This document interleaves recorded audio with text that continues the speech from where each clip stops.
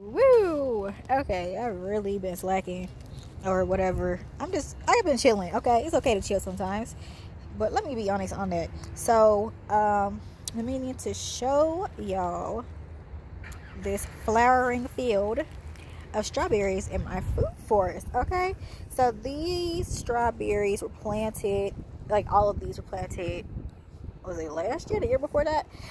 Oh yeah, I want to say the year before that. Okay, so they have sent off runners. Let me remember to move slowly because I'm annoying, right? They've sent off runners. I tried to control them, sort of, without pulling them out because I was lazy. Look, once it starts getting summertime out here in Tennessee, I do not be trying to be out here in the broad daylight, except the harvest. So I just kind of let them do what they do, and now I have this thick, well, over there is thick strawberry patch. So what do you want to know about strawberries? I am going to say that growing strawberries has been one of the easiest things to grow in this food forest. Even though the clay is like dry, it's crap in the summer, right? It's like when the clay dries out, it just goes like hard. The strawberries, they were still out here looking perky. Now they look even better now. They've settled in for a little bit, and they sprayed across this pathway. So in this pathway, they've been stomped on in the center, but the ones that made it over there are getting established. So I have successfully spread the strawberry plants without me having to plant additional ones, right? So they're getting established over here on this side. At this point, I'm really just gonna let them run wherever they please. They do an excellent job of covering the ground, and I like strawberries, to eat, so I'm gonna just let them rock for now, forever, because who is trying to pull all these out? So they're flowering. Apparently all sorts of creatures like them. Oof. I'm gonna just walk y'all through here. That is alfalfa, I believe. I threw some seeds, broadcast some seeds out here for that, for clover, which is up here. Sometimes chop and drop it, but at the same time, I'm halfway trying to exercise some self-control so it can flower and I can have more seeds. But the self-control is not there all the time, okay? So,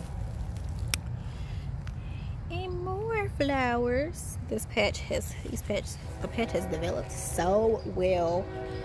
I was actually put down a thick layer of mulch on the food forest in general, but it's not as thick in the strawberry patch or field, whatever you want to call it, just because I didn't want to choke out the strawberries to death. So I've just been shredding paper and cardboard and stuff to go in between here. It's a slow build mulch, if you will, so I can keep the strawberry plants from getting choked out as I add more. Walking you through. So it got some more flowers. I did just dump a whole bunch, well, not even that much, just like a cart full of mulch in this area. That's why you don't really see the strawberries, but I will say they are resilient. Okay, this is comfrey. It popped back up through this mulch. Right, it's looking great. And the strawberry plant's starting to pop back up through this mulch. It's been on here a couple weeks now. I feel like the more it rains, the faster they pop back up, right? Because it kind of shifts things around. Like the strawberry plant's pushing up, the mulch getting washed down by the rain. So those counter motions seem to really help. Okay, so this patch it wasn't this close to this tree at first. It sprayed itself over here and I'm just letting it rock, because by the time this tree is throwing a lot of shade, this is a Fuji persimmon, so by the time this gets all its leaves and has leafed out, really, the strawberries should be done for the year. So at that point, they're just chilling, looking luscious or whatever. Oh my goodness, I really hope I get some fruit off of you today, this year. Oof. So the persimmon trees leaf out a bit later than other trees. Like my apples are already flowering, and these are just now getting leaves. I think this way a little bit sooner than the others, just because it's been here longest. This is probably the only tree that's been in here since year 1. This is a third year seed forest, and it's terrible 3s. I don't care about no terrible 2s. We can say trifling 3s. Okay, so we're gonna see how this year goes. But this is the first year that I've had just like a ton of mulch to add. Whew. And I just really did not expect to like this strawberry field this much. I mean, not that I was like, oh, I'm gonna hate the strawberry field, but I was just, it looks so nice and soft, and it's keeping the ground covered. Not that the mulch wasn't doing that, but I would definitely recommend having that double layer if possible, especially because I did add some, what did I add? Right, some red regulars and European night crawlers, right? So last year in the summer, when it started getting all hot and stuff, the clay's all hard, they can't be really down there, they started moving really just up onto the surface. And if you have this nice ground cover here, I had this, and then I had the sweet potato vine just all over the area, and the worms just come up to the surface and hang out right underneath your living mulch, your ground cover layer.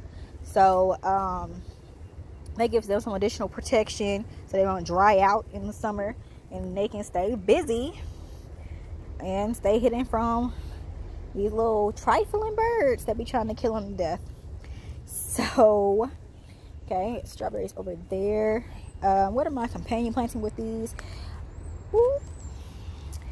There is a giant, Lord help, this is my lion's head Japanese maple. So some strawberries right there. And I experienced somewhere that asparagus is a great companion plant for strawberries. So we're putting that to the test over here. I got asparagus in different places. Oop, this thing's taking forever to grow back. Makes me wonder if I should have harvested it or not. So those are just weeds. So we got that. We got some strawberries growing around this comfrey. And they seem to be cooperating, cohabitating, thriving together just fine. That's a little horseradish. Okay, this is another little patch that's, oh, these strawberries were in here since year 1. My mom planted those, so they've been in here since before my arrival. This is it's about to rain, y'all. It's windy out here.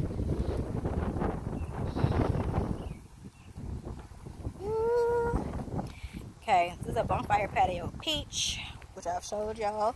It's actually fruiting. So I showed it to you flowering. I'll just have a video to just show you the little tiny peaches. I'm hoping they stay on this year. So some weeds growing in between, but more strawberries. And then the comfrey's popping up. I thought I didn't make it with all this additional mulch because it is pretty thick over here, and I put it on here thick because I wanted to make sure that this tree had consistent moisture, so it would hopefully keep the peaches this year. So no way to know, but the strawberry plants do help keep the ground a little bit more moist too, you know, because living mulch keeps the ground more shaded, you know. So I don't know, I guess it's not everything, but everything I just had on my mind to say about strawberries. Like I said, it works great. It's like your first year, you know, you're just like, oh, I'm gonna start a food forest. I don't know where to start. Strawberries, put those things in the ground. They basically grow themselves. Just keep them moist a little bit so they can get established.